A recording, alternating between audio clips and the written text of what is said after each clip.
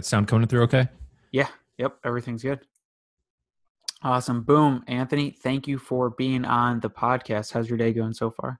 It's going well. Thank you for having me. Yeah, of course. So I got to start out with, what is your favorite superhero? My favorite superhero. I've always liked the Hulk, just because of the dual nature of his character, just Yeah. the super strength, but he's also a human, Yeah. and so there's that dynamic. I think is really interesting. That's awesome. He's also a complete genius, like one of the Right, smartest people. super smart, so that helps too. I'm pretty sure he can destroy worlds. Um, I didn't read that much of the comics, but it's like they try to like kill the Hulk and he just like literally just destroys the whole world. I feel like he does not get that kind of rap in the new movies where No. he's nerfed. He got nerfed. Yeah, but there's like so many characters like that nowadays because you think about like the new Avengers and like Thanos, spoiler, just like murders everyone. Yeah. And he does it so easily and like no one can do anything. The only person is Captain America who like holds the glove for a minute. And I was like, Mhm. that's awesome. But so okay, so we're moving from the Hulk, the dichotomy, the tool dualistic, being a human, being uh insanely strong, amazing at what you're doing. Where did filming, minimalism, and everything just come into play in your life? And now, I mean, with Break the Twitch, you're almost at 50,000 subscribers, but even past that, like the content is amazing, and the what is inside of it is really valuable to people. So where did that start? Thanks so much for saying that. It started out of my own exploration of what minimalism was. We attended a conference, and when I say we, I mean my wife, Amy, and I. We attended a conference around the concept of simple living, and it was something we went to just by happenstance. And we learned all this stuff about these people that were living in tiny homes, were doing things like minimizing their homes and really digging into what it meant to live intentionally. And it was through that awakening of sorts that we really learned that that's something we wanted to pursue further, because there were certain things in my life that I knew were not happening in the way that I had always wanted them to. So that's when I started decluttering. That's when we started decluttering our home, looking at different aspects of our lives and figuring out how we wanted things to change. It was from there that I started sharing what we were going through. So the steps Yep. of the process around decluttering, started writing about it. And eventually I realized that I really like video a lot more than writing, and started posting some videos to the YouTube channel. And over the following years, that medium grew much faster than my writing did. So I kind of started focusing on that instead. Awesome. Yeah, I know you had one experiment where you printed out all of your 4 years of Amazon purchases. Yes, that's sort of what triggered a lot of this stuff. Awesome. And that is, listen, folks, if you never like actually comb through what you buy on Amazon, which is too much because that's just like quite literally how Amazon works. It's how the algorithm works. It knows you better than you know yourself. It's the default to spend too much on Amazon. Yeah.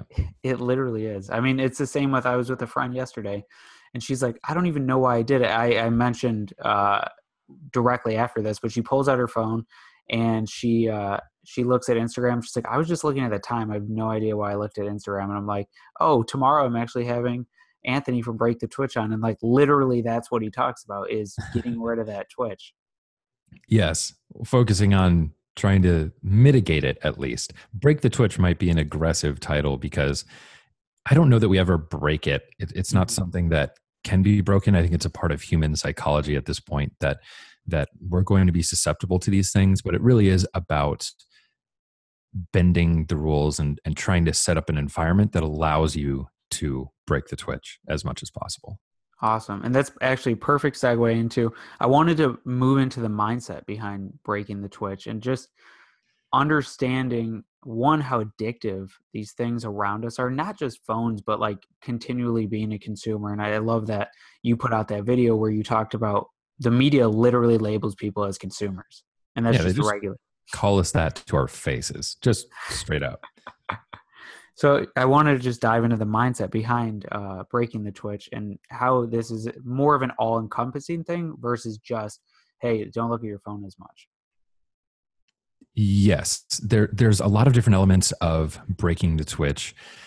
The mindset maybe that goes over every aspect of this is simply being present and making choices that align with your values. That's it. That's really as simple as it can be. It Awesome. it might be something as simple as not checking your phone as much or not spending quite as much on those small purchases that you don't actually need or even want. Really, a lot of those things are the things that you get and then they go in a closet somewhere quickly to move on to the next thing. So it's the idea of choosing to live intentionally. And of course, no one is perfect. I'm not perfect by any means. And this is a daily practice of figuring out what things are going to bring you joy, help you bring others joy, and help you serve in the best way possible on a day to day basis. And when I say serve, I just mean how do we show up for other people? How do we do work that matters to us? How do we really, really dig in and make something out of this life, you know? Yeah, 100%. And I love that minimalism is a route to do that. But you talk about also productivity habits and just kind of the mindset behind it. But I did want to move into when you're referring to habits, creativity, getting those types of actions throughout your day. How do you structure habits for creativity, for the mindset, for just a simple, happy life? Yeah. Well, there's a general concept around building a habit, especially when it comes to creativity. And I want to be very clear when I speak about creativity, I Hmm. don't necessarily just mean that we're finger painting or we're doing like what we associate as creative. Wow, you Yeah. dress so creatively. Like, not just that. I'm talking about showing up in a way where we are creating instead of just consuming. We are living as Elizabeth Gilbert puts it this way, which I think is really great. She says, living more based on curiosity than Mm, fear. yes. And so that's what I mean when I say creativity. So when it comes to the habit of creativity, the biggest part of it is showing up on a regular basis for it. Now, that's going to look a lot of different ways, but one of the ways is if you want to create writing, you're not going to come up with great stuff at any one day. Mhm. It's not going to be great every day, but you have to have a writing habit in place so that if the wind happens to be strong that day, your sails will be ready and you can go with it. Because if you don't put up the sails, it could be really windy, but you're not going to go anywhere. So it's this idea that if we want to be creative, I think there are some people out there that can just kind of sit down on a whim and blast out some Yeah, amazing piece of work, but that's not me, and I admire anyone that can. But we do need to show up for it so that when this, like I said, using the analogy, like when the wind is there, we can catch it, we can go with it and ride it out until the next one. totally. Yeah, and so that's awesome because when it comes to creativity, and I know the War of Art, he talks a lot about showing up, and then one day the idea cloud or whatever shows up as well, and it starts to play into everything that you're doing because you get rewarded for showing up. And in the book, I think it's Where Good Ideas Come From. He also talks about like you think about thoughts over and over again, and we don't realize it. Like it's just a thought that pops up like one day, and it goes, and then you have that amazing breakthrough idea. That's literally you show up or you keep thinking about that thing, and eventually it hits that. Yeah, and a lot of the time that breakthrough idea isn't going to be while you're trying to get it. It's you're stuffing the coffers with all the work and the processing, and then it's when you're out sitting somewhere on a bench or surfing or doing anything else where your brain has time to subconsciously Yep. process, that those things tend to come. I've heard time after time stories of people that work for 6 months on an idea, get nothing, and then all of a sudden they'll just stop and it just comes right up. Totally. So then where did video come into play for you? Because that's now such an amazing medium, and you produce some very high quality films. I appreciate that. I feel as though it's a constant work in progress, and Mhm. I'm constantly learning because, in every sense, I'm really a self-taught uh, video person. Yeah. So the things that I create have been from starting out and creating, and obviously, like anyone, I've had some mentors and I've had some people that have helped guide me or help include me in things, which is essential. So there's no real self taught fully, maybe, but I didn't go to school for it, is what I'll say. And how it started is I actually made a little video at the job I had. So the last full time job that I had was at a bike share system here in Minneapolis. Mm. And I made a little tutorial video for that using the 60D, the DSLR that we had at the Yeah. shop, and we used that, and I cut a video just on how to use the system, and it was a ton of fun, and that pushed me over the edge of saying, okay, what if I do this eventually for Break the Twitch? It was almost a moment of frustration, a moment of, I just don't feel like I can communicate the energy, the intention, the emotion behind what I'm trying to say here properly through writing. It's just Mm. not happening. And after writing a lot over the last 2 years, I did been doing a writing challenge where I write every single day, and I Nice. actually stopped doing that a few months ago. I stopped because it wasn't getting, I wasn't pushing myself to improve, Mm. and all I wanted to do was shoot videos. So I kind of let go of that, and I still think that's fine because I gave it a good year and a half Totally. of writing every day, writing 500 words a day or so, where I don't think I'm letting it go too easy. If that's my point, I Yeah. tried to go for it, and I realized that, man, I people are responding better to this, and I feel like I can actually get across the impact of what I'm trying to say, where some people can do it eloquently in writing. I don't feel like I can. So I'm going to where what feels stronger for me. Totally. And again, that's practicing getting rid of things that, not necessarily that writing is unnecessary, but for what you're doing right now and for what was you were gravitating towards, it is a similar situation where now you're like, hey, maybe the writing is actually taking away from the time that I could be using to film, to edit, to. Trust me, I know that it takes a lot of time to film, edit, make sure things are set up properly, and then go redo it when they aren't. Correct. That's nothing's worse when it comes to creating this kind of stuff than feeling like you've filmed a great thing and then you notice something in it and you're like, oh man, that's terrible. That's terrible. But yeah, the creative process around video is one that you sort of have to just let go of what you want to have happen sometimes, Mhm. and then just create it. And that's really what I did when I put up that first YouTube video a couple of years ago now. It was just a single shot. It was like 7 minutes long with really no edits. I don't think there was a weird light bouncing in my glasses for the whole thing. That was pretty distracting.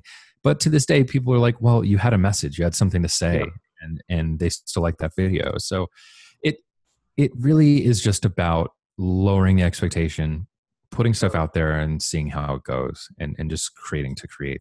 Yeah. Yeah, I think that is one of the hardest things for anybody starting or anybody currently actually putting things out, is that dualistic nature which between, hey, I really want this to be perfect, and like the message is so strong, people will get it, but you're like, I just something is off with this. Yep. And and just having to find the balance. To me, this always comes back to balance. Finding the balance between, am I pushing myself hard enough to create the best thing that I can make right now? Mhm. And is this at the point where it's good enough that this is going to do what it needs to do?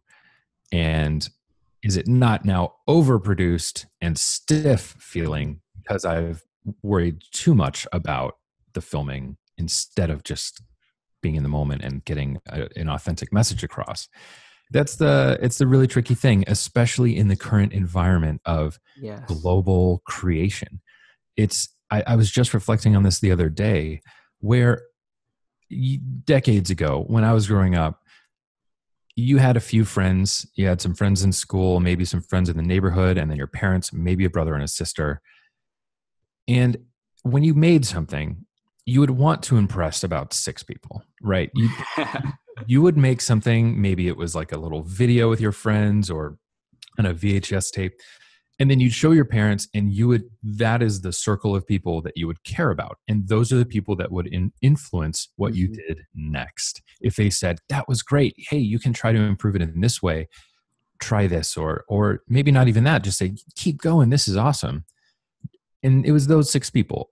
And now we are on I'm sorry. And then it was those friends that were Yep. also creating those things, that were also into making videos, that you'd be in essence competing with. And I Yep. don't mean competing negatively. I just mean that is your idea of what the skill level is. So it gives you this room to Mhm. create. You're just kind of competing with the guy, the kid next door. And now we have access to creators all around the world, and we're seeing that constantly. And if you think about the scope for a 10 or an 11-year-old now that Oh my. has a cell phone camera and starts uploading on YouTube, if they look at what they're making and then they look at Casey Neistat, or even Yeah. I'll say like Matt Diavella, who's Yep. creating, he's been a filmmaker for 15 years and now he's making YouTube videos. It's like, man, it's amazing. And it's going to influence, I think, younger people's willingness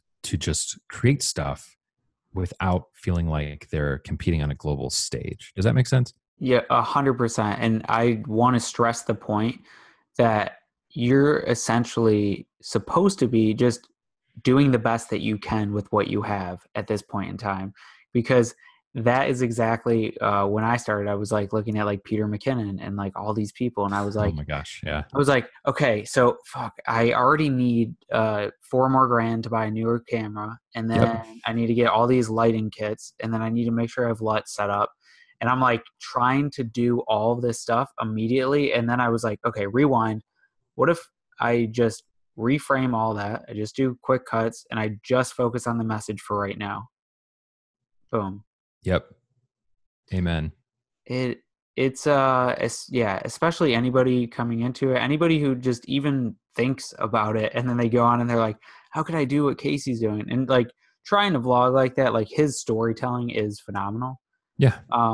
But it's also not something I would say most people want in their life. Most people don't want to do what these guys are doing, yet they're the models for who they think they should be.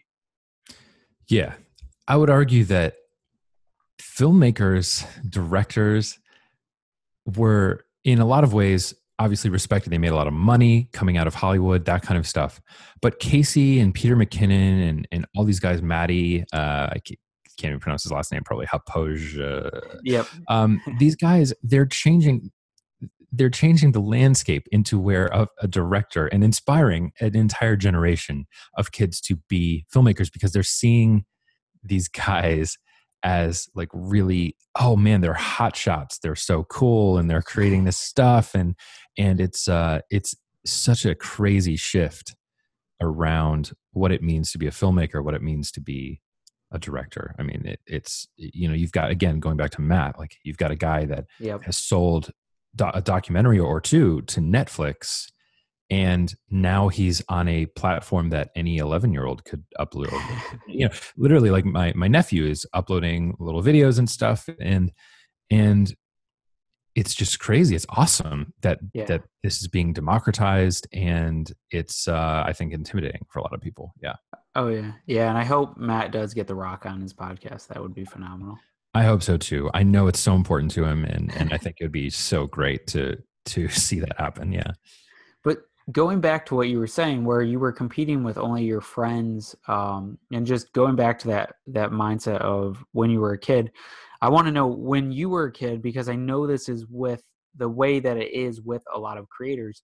Were you the kid who could come up with a story on the spot, or like would go on to these fantastical thoughts and start thinking about all these like random situations? I know that's me. I would act everything out, or I'd try to like I would go on tangents and people would be like, dude, I stopped listening like 10 minutes ago. And I'm like, oh, Yeah, you know, in a lot of ways, my creativity showed up differently as a kid, I think, than that specific paradigm that you mentioned. I always just enjoyed making things out of something. So, you know, the styrofoam cartons that meat comes on. It's yeah. like the thing that has the plastic wrap around it, but the base of the styrofoam, that thin stuff. For whatever reason, we would just have old egg cartons, and those obviously washed styrofoam things. And I remember that one of the ways I entertained myself as a kid was cutting those up and gluing them together or taping them together and creating things out of that styrofoam. Just taking stuff and turning it into something new or different. I always enjoyed that sort of thing. I remember writing a picture book of some type when I was younger, and just really enjoying things, and even creating a game that had all these different types of weapons, and it was something I was really into. So yeah, there definitely were elements of people thought I might have been a more creative person than not as a young kid. Awesome. And did that bring you into what did you go to college? Did you study anything? I did for a while. Yeah. Yeah. So when I went in, it's a funny journey. Actually, it's not funny at all, but it's just a bit odd. I went in to college. I applied as a graphic design major. Mm, I did a bunch of gen eds, and then went into some music because I play piano, and wanted to do some of that direction. Then kind of realized I didn't want to probably play music for a career. And then I left Eastern Michigan where I was after 2 years, and I went to a audio engineering program, a 1 year thing at another college locally. Did that for a year, and then when I was about 20, I had a late birthday. So when I was 20, 21, I started working full time at an audio company. And okay. ever since then, it's just been the path of discovering myself through different jobs and different interests and things. Some entrepreneurial ventures that did not work well, one or two that did, and then now where I am, which is running a video production company and doing YouTube and blogging and stuff. Awesome. Yeah, I went to Michigan State. Oh, cool. Yeah, I Yeah. grew up in Ann Arbor. Oh, really? Yeah, I'm West Bloomfield area. Oh, there you go. So we're the Michiganders here. Nice. Yep. Yep. No, I had a similar story actually. I went to Michigan State, junior. I was going for neuroscience, dropped out, and went to join a startup company and learn everything about marketing. So that was my introduction into that realm. That's quite a shift. Neuroscience. Wow. Yeah. The thing is, and this is what I've always told people, is if you're trying to understand anything, like neuroscience, for instance, the reason that you're doing it is because you want to understand yourself and other people, Of and course. marketing and all of that, and video, and understanding, hey, if I do it from this angle, like I know Spike Lee loves shooting shooting from above when he's making someone look smaller, and shooting from below when he's trying to make them authority.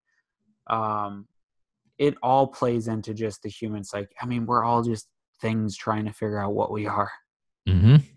Absolutely. And especially when maybe the traditional path Yep. of education or different things like that don't work so well for you and don't necessarily help you figure that out. That's when a lot of people turn towards either entrepreneurship or different sorts of consulting or different things that allow them to, in a way, create their own path, or at this point follow a path that's different. Yeah, and that's such an amazing thing about our time, is that you can follow a different path. You don't have to go the traditional route. And the shitty thing is, I know a lot of professors, a lot of school teachers are there because it's easy. and they did it all because it was easy, and then they got tenured, and then blah blah blah, and that all plays into you not feeling as worthy when you're learning at school. Right. There's definitely a personality type and definitely a type of intelligence where a predictable model of complete the class, get the credit, get the degree, get the next degree, get the postdoc, get the right, just having that perfect expectation. I know where I'm going to be in this many years, and I can figure out the system and play it just fine. There's a personality that works really well for that. And as I can't remember his name, Sir Ken Robinson, is it, that talks about the entire educational system is set up Mm, to create professors. That is yeah. the ideal path outcome of the education system as it is, which is interesting. And it's what's funny is I always wanted to be a teacher. I always thought I might be Really? a high school teacher or a music teacher, and instead I didn't go that route of getting the education to be a teacher, but instead learning through my own mediums and then sort of teaching, I guess, Yeah. on YouTube or teaching through the blog and doing it that way instead, which didn't click until I was a year or two into this. And someone was like, "Hey, are you a teacher? Because this is sounds like you're doing that." And so I don't know. It's a good way to explore it.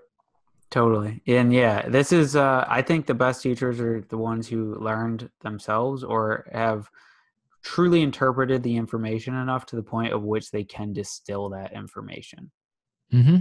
Right. If you can explain it simply, then you know it pretty well, probably. Exactly. So I do want to ask you, what is your a higher leverage skill that comes to mind that you've been using throughout this time, going from Eastern, being a kid, playing with the milk cartons, and essentially what a higher leverage skill is something that you learn in one field or you learn somewhere that can apply to many other areas. So learning to learn, that's a high leverage skill because then you can learn anything better. Learning how to breathe better because then your workouts are better, you can meditate better, you can have sex better, like all these different things. Hmm. And pattern recognition, it's another one. If you can see the patterns in things, then you can understand similarities and extrapolate and so on. Are there any higher leverage skills that you've used throughout your career to be where you are today? Definitely. And the one that immediately comes to mind is my willingness to start without knowing the full picture. Yes. My willingness to just go in, buy the camera, and run with it, and maybe make some really bad videos or take some really bad pictures. But I've always just gone neck deep into my interests, into the different things that I want to explore, and learning how to learn on the fly through doing it, and being willing to fail initially has probably been my greatest strength, because it's led me into so many different things that have enriched my life and gone well, and some gone poorly, but there's always something to learn and grow from that process. So yeah, definitely that one. That is awesome. And that is literally relating back to the doing the best with what you have at this time and then just being better than who you were during that time because now you have a little bit more you can use. Exactly. It's just a building process and then collecting are you familiar with the term multi-potentialite? No, I'm not, but now I'm going to obsess over it. There you go. It's someone that's multi-passionate, someone who has lots of different interests. And the people that tend to be in that zone, which is where I tend to exist, they want to have lots of different interests and things, and they tend to be able to tie lessons from different areas back into the new things they're doing. So Yes. connecting the ideas to make new ideas, or connecting principles or different lessons and applying it to whatever they're doing next. And that, I think, embodies a lot of how I got here, or how I ended up doing this stuff. So I'm so happy that you just gave me that because I always would try, I would make up words to be honest, but try to figure out what that term would be because my favorite thing, and this is why I was a little upset with the school system, is when science, math, and history would all relate to one another. And you would see that in history, you're learning about the guys who created the math theorem, which was then learned or used to help in chemistry in some sort of way. And you would remember all of it because it was all being presented to you at a similar time around a similar subject. So multi-potentialite. Mm-hmm. Yep. Awesome. There's an entire community for multi-potentialites called the Putty Tribe. Emily Wapnick did a fantastic TED Talk on what it's like to be a person with multiple interests, to be a multi-passionate person. And the essence, the essential outcome is that the world needs both. We need specialists and we need people that cross genres, that explore different areas, that can start, like I said, combining those ideas and bringing things together. Awesome. Well, I will be joining the Putty Tribe probably There you go. directly after this because that is, I'm so ecstatic that I know that that is now an actual thing. hmm Did you so throughout the years since college, have you had lots of different jobs or different things that you've explored, or have you been pretty? Oh yeah. Not job wise necessarily. I mean, working for a startup, you undertake a lot, but Yes. when it comes to research, yeah, it's ridiculous. I mean, I'm someone who has quite literally 4 books next to my bed that I'm cycling through every day. So I read about a chapter from each of them and then relate them in a commonplace book. And then Oh, my nice. whole closet is just filled to the brim with books. There you go. Is it James Altucher? He says that Yep. that's the strategy. You, Yeah. you like read a chapter from each and then start bouncing the ideas. So you're clearly Yes. familiar. Yeah. Yeah, I started that freshman year of college when I read Choose Yourself. And then I was like, this is the coolest thing. But sometimes I'll Yeah. have like 4 audiobooks too. And then I'm like, I don't even know what my life has just succumbed to. Where am I right now? Yeah. Yeah. So Choose Yourself. Fantastic book. Highly recommended. I just read it as well, probably 8 months ago. Awesome. So I was slower to that than you were. I wish I'd read it earlier. It's when you get good at that strategy, I have the best time when I'm reading 4 books that don't talk about, they're not focused on the same thing because they always end up focusing on the same thing. And I think it's the most hilarious but best thing ever. Everything's connected. That's just because we're all doing the same stuff. It's like I just had this conversation with Lucia, who is working in wellness and food and all these things, and we're talking. And by the end of the interview, I'm just sitting there like, "We're you're doing it through food, but we're all talking about the same stuff here: how to love ourselves, Yep. how to oops, sorry, Oh, you're good. we're all talking about the same stuff here: how to love ourselves, how to live a good life, and be the best we can and understand ourselves and others. And it's like some people talk about doing that through food, others Yep. do it through minimalism, through habits, creativity. It's we're all talking about the same stuff. That's why. Totally. And that's why being part of the Putty Tribe now, sorry, I'm already saying that I'm part of it, but being in that thought paradigm, that's why I'm always like, when someone is like, this is the one way or this is the one thing, I'm always like, dude, it cannot be. It never will be. Yeah, There's just so many routes. there's so many routes and advice. It's the nature of advice, right? So you can tell someone that you really need to just let go and just be present. Don't overbook yourself. Just let go.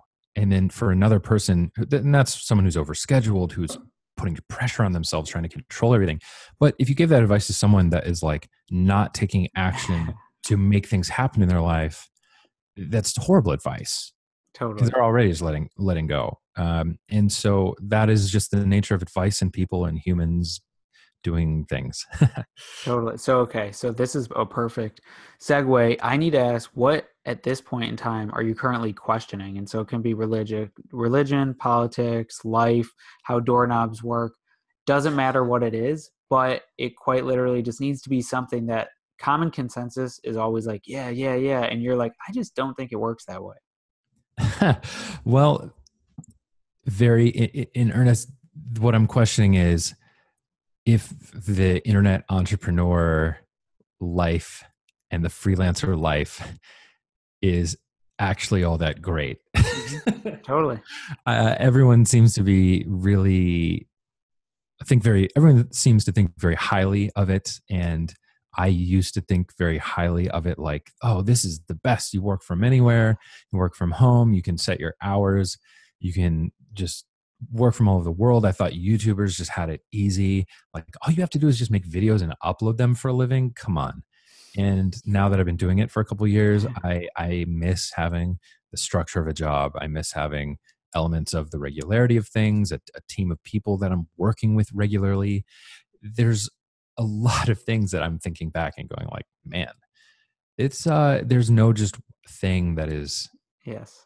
great, especially when you're in the building phase and you're still month to month making it all work and making it all come together. It's not ideal. I can let you know in a year or two once thing, if that changes. But right now I'm questioning the perception of this stuff being any better than having a normal job. Totally. It's you can set your hours, but it's all the hours of the day. You can set your hours, but you can set your hours, which means, Yeah. right? Like It's it I is into everything. I have a similar perception. I do love freedom, and I'm someone who's like authority, not in the sense of like rebelling, but questioning their validity of what they're saying typically. Hmm. So I know that I need something like this, but when it comes down to it, like, I mean, you are working all the time and it isn't anything. It's not like the 9 to 5 to me is you're in an office building with horrible lighting and it's really unhealthy and all these things. I'm like, if you can correct all of that, like there's some places that you probably would love to work rather than being the solopreneur going at it by himself, working 14 hours a day. I'm lucky that I do work with my wife Amy, so we work Mhm. together on this stuff. But I'm an extrovert, and I need that social interaction, that team feeling of all working on this thing together, and we're all doing different things and get to talk about it. And there's a huge element of that that I miss, and that becomes something that's no longer a default. It doesn't just happen. I have to set coffees, and I have to take the initiative to make sure that I'm working on other things that are with other people from time to time, and we both have to sort of create that for ourselves now instead of it being a default. There are just a lot of benefits, especially if you're working with people you like. It's pretty huge. Yeah. Have you tried working at any like WeWorks or anything like that, or it just doesn't vibe? I did. There's one here in Minneapolis called Fueled Collective. We have WeWork now, and there's all a bunch of different ones. I used to work out of Fueled Collective. It used to be called Coco, but it was great. And but the funny thing is I always wanted to be productive in those days. So I'd go once a week and I'd sit down and put on my headphones and I'd end up doing a ton of writing and being very productive and talking to like one person. Hmm. So it became this thing where I had to structure it. It wasn't accomplishing what I needed it to accomplish. And then I wasn't able to make it as much anymore. And so I ended up canceling it. So I did try it. I think under the right circumstance, it could work really well. Yeah, it's something like I talked to David Burke, and he talks all about network science. But his whole thing is when you go to a party, like or a meetup, you just talk to the people you know. Right. Right. And especially here in Minnesota or in the Midwest, I think in general, maybe more so in Minnesota, people tend to be a little clickier too. And it's you really have to take initiative. And especially I'll say getting older, getting into my 30s now, it's like people tend to have their groove and they sort of just stay in that groove, and you have to work extra hard to make the meetups happen, to make the connections happen, especially when you're not in an office where you'd be naturally meeting new people coming in and out. Totally. So moving to the next topic, are you currently obsessed with anything? Everything in some moment or another. Right now, the biggest thing is launching this podcast. Hmm. I'm doing it with a two camera setup, and it's been just such a process of figuring out how to do this well in a 9 foot by 10 foot office, and getting the sound to lock in, and getting really everything looking and feeling like I want it to feel. So that's been sort of the I would say obsession of late. I don't tend to the word obsession is like I don't know. I Yeah. don't tend to go when I think of it, I think of deep dive, like going down rabbit hole. And I don't tend to be there. I keep things pretty surface level in terms of when I can get the general understanding of something. That's I'm pretty comfortable with that. But that's been the big thing recently. It's just figuring out how to edit this, how to make it my own, and not just have it be something that looks like other stuff out there. Hmm. And then getting great audio out of some SM7Bs and the audio chain that I have going on. Yeah. Awesome. Yeah, no, the audio sounded phenomenal on the first one that I watched recently. I was like, oh my God, soon. Good. Thank you. Yeah, of course. And I'll link that video that you recently posted about podcasting, setting up your podcast, things to keep in mind. Yeah, we got one more coming tomorrow. Well, time frame isn't Yeah, going to matter. I've got one more coming soon here that will have the second part talking about specifically the equipment and the other awesome. stuff that will highlight all of that stuff too. Awesome. Well, I'll get both of those up. Otherwise, where can people find you, Anthony? The best place is probably just breakthetwitch.com. And that's obviously on YouTube as well. Break the Twitch over all the social media networks and all that good stuff. So yeah, just breakthetwitch.com. And that's the hub of where you can find just about everything. Awesome. Well, thank you so much for doing this. Thank you. Really appreciate you having me, Austin. Thank you. Of course.